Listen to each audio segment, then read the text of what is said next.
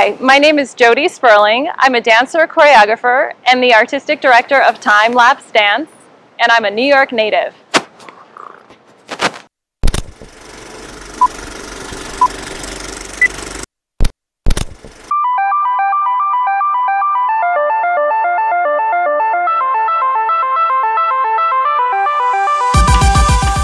I grew up in Greenwich Village.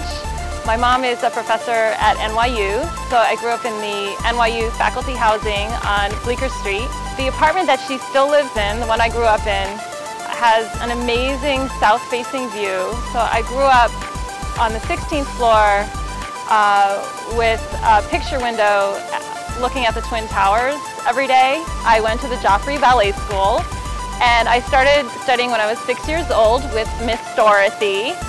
And Miss Dorothy was a pretty strict Russian-trained ballet teacher, and she had a stick and she had a really mean voice, and she used to yell at us all the time when we were doing our ballet routines.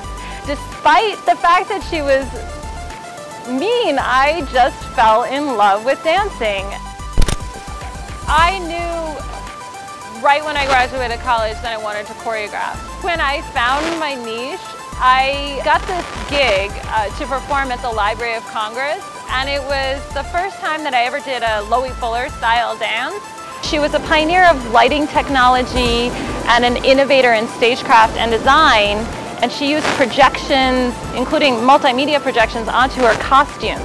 It was the first time that I was really able to feel this sense of expansion and of my body occupying so much space, and of this incredible power that I had. That was really exciting to me.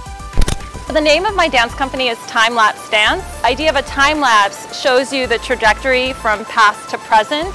The piece that I'm working on now is called Time Lapse Fantasy, and it explores the idea of the connection between ancestral spirits and the unborn.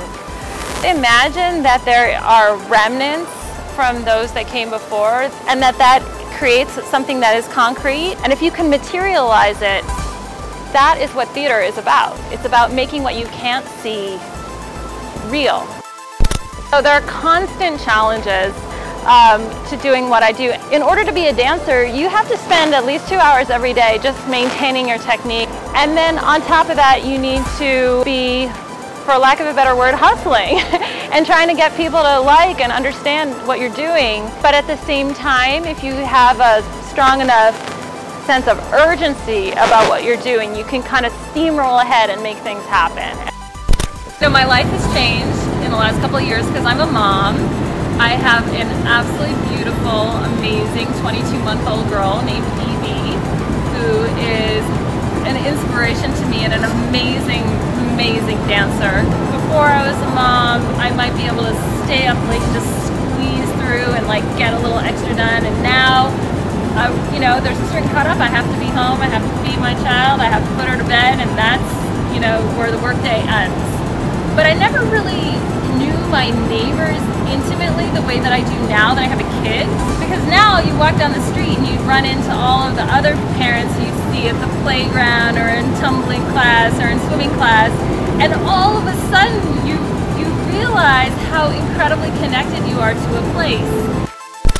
This is the only place that I can live. New York is in my blood, it's in my body, it's in the rhythm of what I do. For me, New York is not just about dance and about work, but it's about life, and it's about family, and it's about rhythm. So there's a constant dance and interaction that you're doing with people that you don't have to do in places where there's a little more open space. And I think that you're constantly getting inspired by what you see and how you move. And one of the things that being a dancer helps you do is it helps you occupy the space that you are in, everything that you have to do in your daily life. You want to do with conviction and with a sense of purpose in your motion.